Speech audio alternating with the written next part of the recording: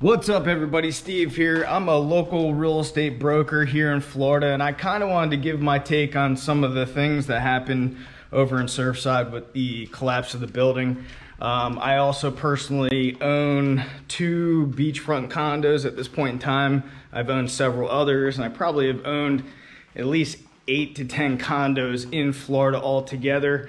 And also over the years, being a licensed agent since '03 and a broker since 2006, I've sold hundreds and hundreds and hundreds of condos over the years, both inland as well as on the beaches out here in Southwest Florida. Anyway, definitely wanted to give my condolences to all the family members who experienced that tragedy and all the lost lives. I mean, what a horrific thing that happened. I'm not here to speculate. I'm not here to think that I'm some sort of engineer in any sense, but the goal of this video is, if you currently are interested in buying a condo in Florida, or you currently own a condo in Florida, I think that there are certain things that you should be aware of that may not be talked about a lot when you're going through that process. Especially, you know, a lot of real estate agents, you know, they're newer to the business and they don't really understand really what goes into purchasing a condominium and an association and everything else. But I always encourage people to do thorough due diligence when they are buying into any association or condo association. Now, in the state of Florida, you have 3 days from receipt of all the condo docs for a resale condo to review all the condo docs, to review all the financials, and you have 3 days to back out for any reason. So that's really your time period to dig deep into the association, as well as check out the premises, as well as talk to board members and talk to the association manager and dig up as much relevant information as possible. Also, be sure to stick with us because I'm gonna head to another condo that we own across the street from the beach, and they're actually in the process of doing the concrete restoration there. So I wanna bring you guys over there and kind of show you what is necessary to make sure that you guys have a building that is upkept and doing what you need to do, especially when you're at the beach or, you know, across the street from the beach. There's a lot of wear and tear, especially with the salt water and the salty air, that happens more on the beach than a condo inland. So I'm gonna bring you guys over there after this as well, so we can talk further about what's going on over there. While I'm thinking about it, some tips though. For one thing, you know, over here at this Bonita condo, I can visually walk through and see a lot of what's going on. A big thing that you want to look for when you're buying into any condo association is any kind of cracking of concrete or exposed rebar. It's called spalling as well. And if you see major signs of that, then it might not be the property for you. I know here in Southwest Florida, as well as the East Coast of Florida, I've looked at many condo communities, and there's certain ones that I would just steer clear of. There's no way that I would invest in them. Not saying that these properties are going to collapse in any sense, but the amount of deferred maintenance.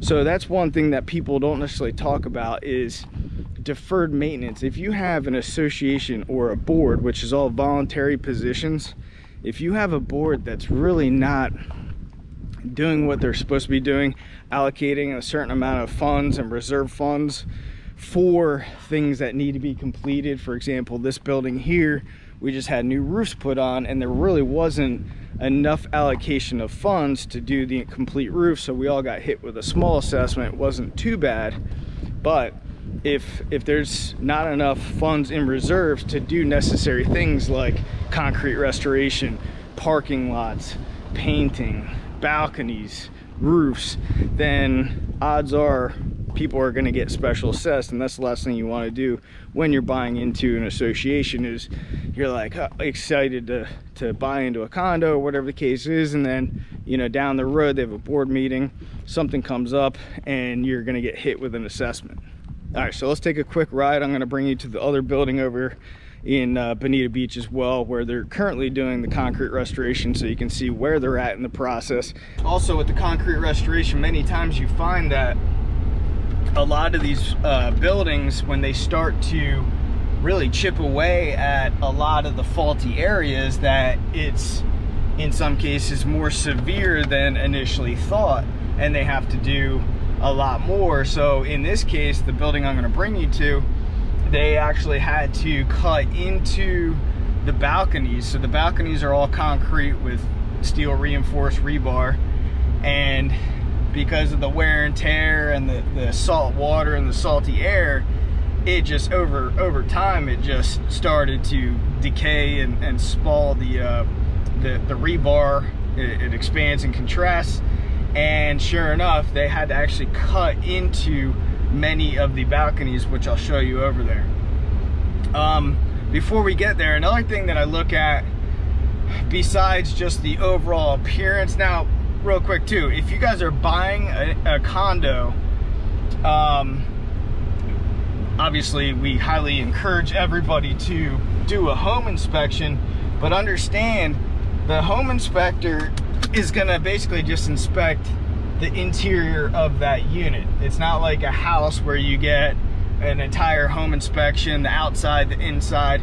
So a home inspector on a condo is really just responsible for inspecting the interior. Now, I bet if you have a good inspector, if you pay them a little bit more money, that they could just kind of do their own quick walk around assessment of the overall structure, the overall complex, and they might point out things that might be an issue, so that you might not necessarily see, or whatever the case is. At a minimum, make sure you do walk the premises and see if you see any deferred maintenance. But if you have a good home inspector, pay him a little bit more, he or she a little bit more money, and they can maybe go around and find some other items. So if they do find certain items that that are deferred maintenance, I would bring that to the attention of the association manager or the board and ask questions. Are there reserves in place that are going to cover for the expense of,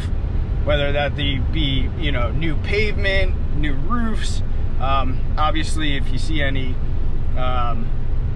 exposed rebar, anything that is going to be a big ticket item, I would want to make sure that you are comfortable buying that asset and ensuring that the appropriate amount of reserves are in place to pay for that when that comes due. And a lot of good associations are going to have adequate reserves to pay for stuff like that. The next thing I'm looking at are the financials, so it kind of coincides with that as well. I want to look and dig into the financials and make sure that they're financially healthy, that they do have a good amount of reserves, that they're charging the right amount of money for association fees, and it's not too low and it's not too high. To see also in the budget if there's any kind of wasteful spending, because, you know, not every association is treated the same. And as mentioned, I've owned, I think, 9 or 10 condos, and also not just condos, but townhomes and everything else in other associations. And I can tell you, there's a lot of, you know, again, board members, it's a volunteer position. So a lot of times these board members, they don't know anything about real estate or construction either. So you got to be very cautious and weary of any association you're buying into. So again, I would want to look for any kind of wasteful spending. And also another thing, and it's cool on this building I'm going to bring to you, how are they generating revenue? In a majority of cases, it's going to be through a handful of things. It's going to be obviously the monthly or quarterly HOA assessments or condo assessments. All right, so it's the monthly fees that you guys pay. Other ways of creating revenue within the association are from application fees.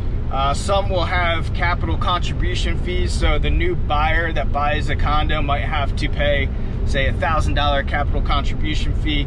Other things are like if they rent out storage, or, you know, they have bicycle storage, kayak storage, maybe there's garages. So I want to look at all the ways that they're making money and creating revenue. But what's cool about the complex I'm bringing you guys to is it's treated more like a condo hotel in a sense, and they make money in multiple ways, not just from necessarily the owners there. So there's commercial space where we actually have our real estate office, so we pay monthly lease rate to the association. I think there's at least 7 or 8 different places, including a cafe, that pay lease rates. We also have, I think we have 2 cell phone towers on top of these buildings. I think they bring in like 20 to 30 grand each per year.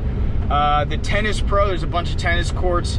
The Tennis Pro actually pays a monthly fee to be the main pro, and he charges for lessons and everything else. And then obviously for owners and tenants, they do have additional storage. They have bicycle storage, they have kayak storage. There's dry boat slips, there's wet boat slips. So they make a lot of different money, or they have many different ways of producing revenue in this complex, which is cool because it's not just reliant on basically HOA fees. All right, so we are pulling into this place. So this is called the Beach and Tennis Club over on Bonita Beach. So that's actually the cafe. It's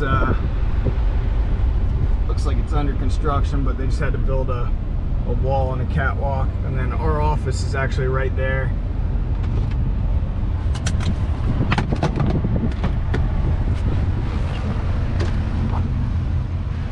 So as you can see, they've been able to, you can see in that far left corner over there, they've been able to chip into the balconies. All the balconies normally look like this over here, where they got the screen lanais and everything. So all the screen lanais are off. They got safety plywood up. And then to the left over here, obviously you can see some of the exposed rebar and chipping away at that. So this is basically the process of concrete restoration that is necessary especially on the coastline in Florida. If this is in any way neglected, then you're going to run into some big issues. But you can definitely see, even like way up there on the ceiling too, that you can see almost exposed rebar that they got over there. So and then obviously the buildings are going to be all repainted and everything else. So I would say, and again, I'm not going to speculate what happened over in Surfside, and complete tragedy, and it was, you know, very unfortunate.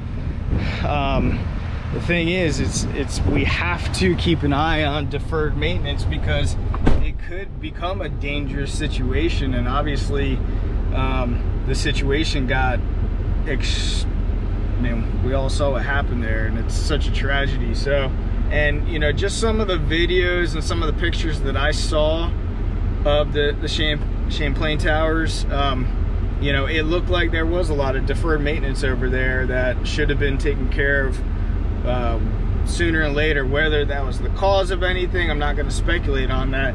Maybe you currently own a condo and you know, you see deferred maintenance. Maybe you should get on the board and run for the board and talk about this stuff, because again, not all board members are created equal, and you know, there is a certain level of expertise that should be on the board. And if you have that expertise, or you want to get more involved, then I encourage you to do so you guys can protect your asset as well as the assets of other people in the community. Thanks a lot for stopping by, and I'll see you guys on the next video. Thanks a lot.